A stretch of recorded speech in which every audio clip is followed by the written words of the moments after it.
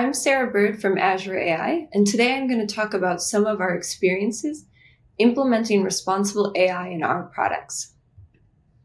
AI is a disruptive technology, and most of the time as technology creators, we get to think about all of the positive disruption we hope the technology will bring. However, it's important that we also recognize that as with any disruptive technology, the impacts of the technology do not fall evenly on all groups of people, which is why we need to think about this potential impact from the beginning as we're designing our technology, so we can get all of that positive benefit and avoid harmful downsides. At Microsoft, this starts with our responsible AI principles, which we use to guide our development of our AI systems and understand which properties we're looking for them to adhere to. We implement our principles in practice using a responsible AI process.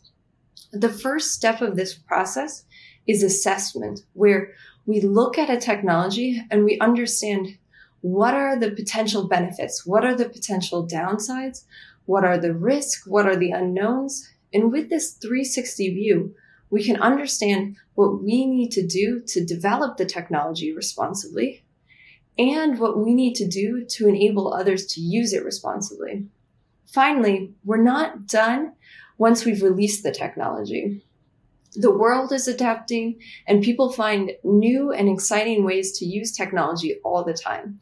So we need to make sure that our system is set up to evolve so that we can learn about potential problematic examples or downsides, and we can adapt the system to remove those in the future. So let's dive into each step of this process to better understand what we're learning and what it takes to implement this. So we look at this first step, assessment. Here we often bring in groups of experts and diverse stakeholders to really understand the potential impact of a technology. With that, we have some clear ideas about what we need to do to design the technology responsibly. And so let's look at an example of this. So let's look at custom neural voice, which is a new technology that we just GA'd in February. So here, let's listen to Alex Kipman, who's one of our executives who worked on this. Here's his regular voice. Down south in Brazil.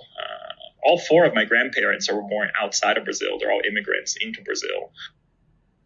Now let's check out his synthetic voice. As I look back at this year, I am very proud of the progress we have made as a team. We have made incredible progress day to day across our people, customers, teams, technologies, businesses, and products. So not perfect, but pretty amazing. And there's a lot of wonderful and amazing experiences we can create from a technology like this.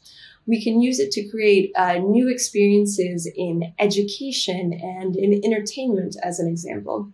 We can also use it to do things like allow a speaker to be heard in their original voice, but in a different language. So here, for example, we have Alex speaking Japanese. 私はただホログラムであることが大好きです。これは当社の複合現実キャプチャ技術の最新です。So this is a cool and exciting technology, but there's also potential downsides of this. And so when we did our assessment, we came out with two things that we need to really keep in mind as we're designing the technology. We need to make sure that we're protecting the listeners, the people that are hearing these synthetic voices, from misleading content and experiences. We also need to make sure that we're protecting speakers from having their voices impersonated or improperly used. And so with that information, we're set up now to understand how we create this technology and where we need to focus. With impact assessments, this gives us a great tool to navigate the trade-offs and tensions that we find as we're developing a product, right? Responsible AI adds new considerations to our product development. And as with any considerations and criteria, we need to make trade-offs. We need to prioritize investments. And the impact assessment tells us what we're really looking at and helps guide those types of decisions. The next step is to then start developing the technology and look at what we need to do as the core technology creators. So what we found in a lot of our technologies is that fairness is one of the most significant areas that we need to focus. It applies across many of our products and is one of the core things we need to do when creating models. And so we have a process that we use to allow us to build fairness into our systems and make sure we have a principled approach to testing and mitigating any disparities. So the first step of this process is making sure that we identify the different factors in which may affect the performance of the system or the outcome in the system, and make sure that we are testing for those factors and identifying the groups within the factors that we need to look at. Once we've identified what we need to look at for a system, we then develop an assessment test set, which enables us to actually understand how well the system is doing, looking at these different factors and groups. And so here we want to design a test set that captures the diversity that may be represented in a factor or group to make sure that we're really looking at all of the dimensions. Once we have that test set, we're then going to assess the performance of our system and mitigate any disparities that we find. Now, we want to make sure that this isn't a one-time activity or something that's done on the side, but is actually a core part of our product development. And so we make sure that we reassess and run these tests every time we're making model updates or releasing a new version of the model so that we're sure that they're passing their fairness goals. So if we dive into this deeper, we can look at 3 of our systems: speech-to-text, facial recognition, and spatial analysis. So we have quite a range of technologies here.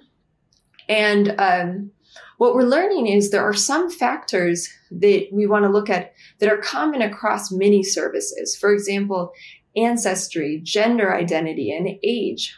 However, there's other factors that may be specific to a particular service.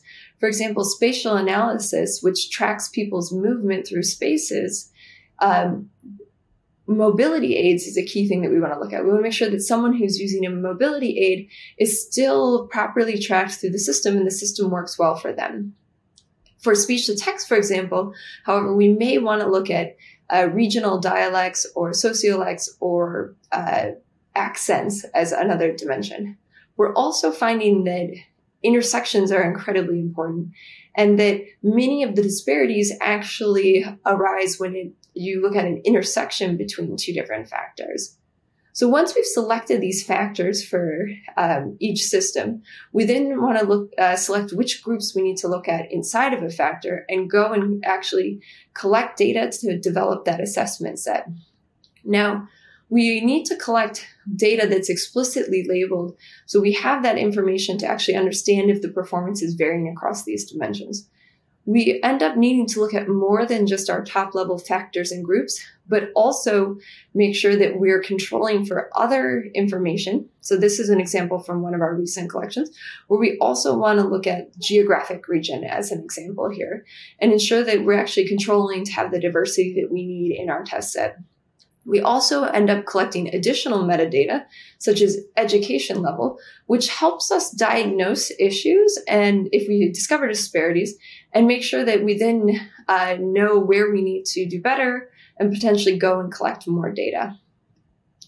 So once we've collected that data, we have 3 tools that we can use to assess and mitigate disparities.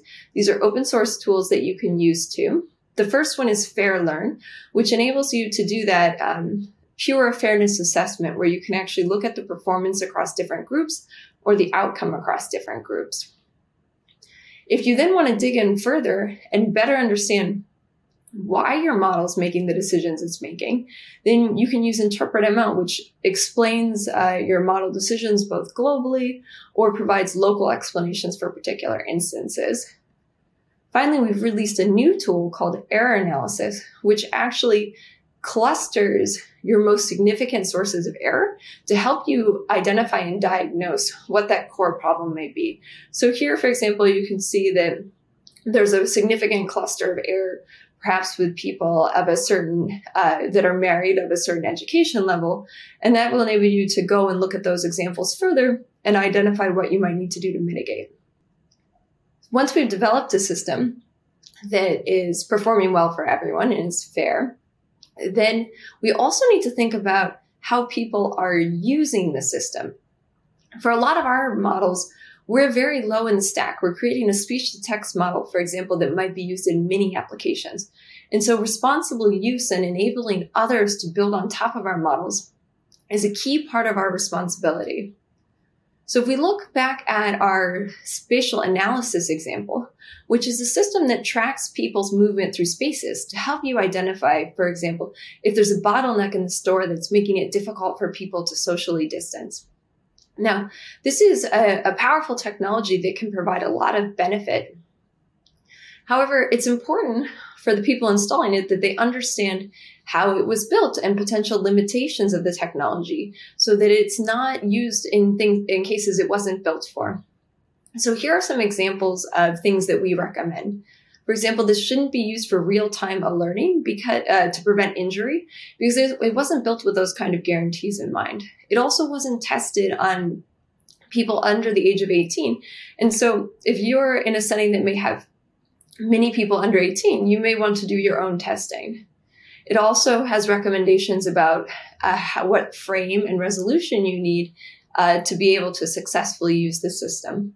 So this is just one example from our responsible AI documentation, which is something we've released for all of our services that talk about the characteristics and limitations of the service, considerations when choosing a use case, what developers need to do to integrate the service responsibly. And so this enables people to much better understand the technology and the product that we've built and how to use it in their application. Now, in some cases, we need to go a bit farther and not just empower people to use it responsibly, but actually build additional mechanisms in to enforce responsible use. So if we go back to our custom neural voice example, we want to think both about protecting listeners and speakers. So let's look at what responsible use looks like in this application. So in this case, we've actually released the service limited access, which means that people need to apply to use it. And we review the customer and their use case to ensure that it's a setting that meets our responsible use criteria. Once a customer has been approved for an application, for use of the service, then we actually have them record, they select a voice talent, and the voice talent records sentences that sound like this. In the end, 15 of the 16 trials gave the comparison group a placebo. So we want to make sure that the voice talent knows that when they're recording these sentences, they're going to be used to produce a custom synthetic voice. And so we've designed a disclosure for voice talents that explains the technology and how it works. So they're fully informed when they're making their decision about whether or not they want to participate. When we released the technology GA in February, we also added a new technical control, which allows us to verify that the voice talent was involved in the process technically in our system. So we ask the voice talents to upload a file that sounds like this. I, Seth Juarez, am aware that recordings of my voice will be used by Microsoft to create and use a synthetic version of my voice. So we use our speech-to-text technology to make sure that they're saying the right words in the sentence.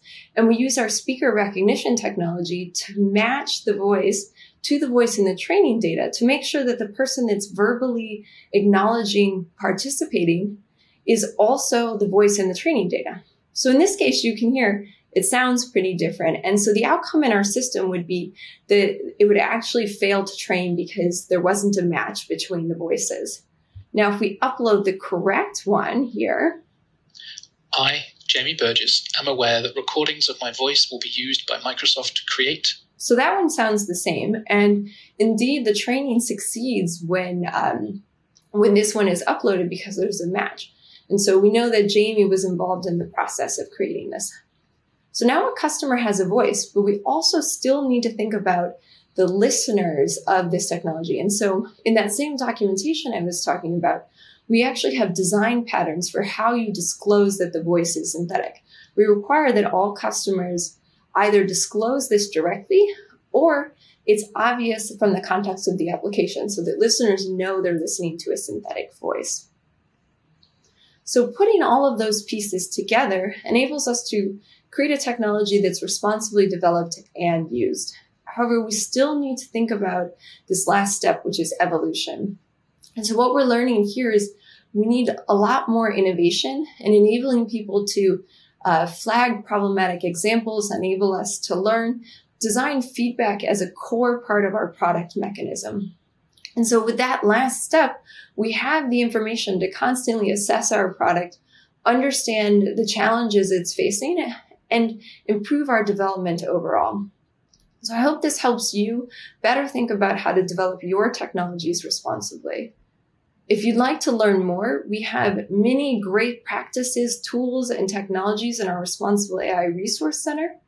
And you can also check out our AI systems in Azure AI.